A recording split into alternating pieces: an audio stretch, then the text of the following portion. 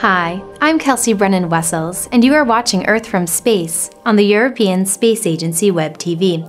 This radar image is one of the first from the Sentinel 1A satellite, acquired on April 20th, less than 3 weeks after its launch on April 3rd. The image shows the Salar de Uyuni in Bolivia, which is the largest salt flat in the world. Occupying over 10,000 square kilometers, the vast Salar de Uyuni lies at the southern end of the Altiplano, a high plain of inland drainage in the central Andes.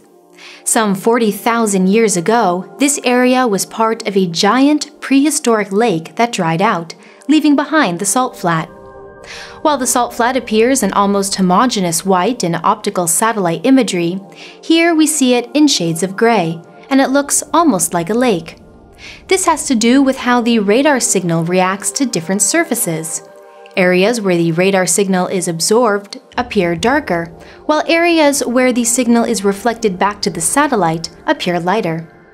This gives Earth observation experts an indication of how rough or how smooth the surfaces are, differences in salt density, or even the presence of water.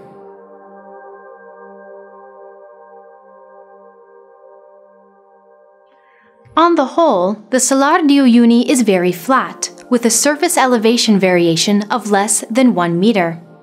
This makes the area ideal for calibrating satellite radar altimeters, a different kind of radar instrument that measures surface topography.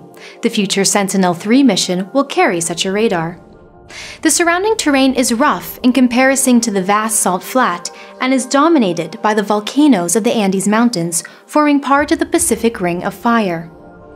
Sentinel-1A is the first in a 2-satellite Sentinel-1 mission for Europe's Copernicus program. Its radar data will be used for a variety of applications, including the surveillance of the marine environment, monitoring land surface for motion risks, mapping for forest, water, and soil management, and mapping to support humanitarian aid and crisis situations.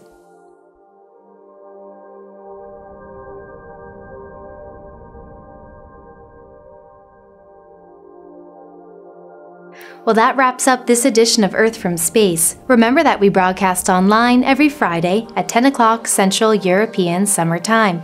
Watch us on our website or through the ESA app on your mobile device. From the ESA Web-TV studios, I'm Kelsea Brennan-Wessels.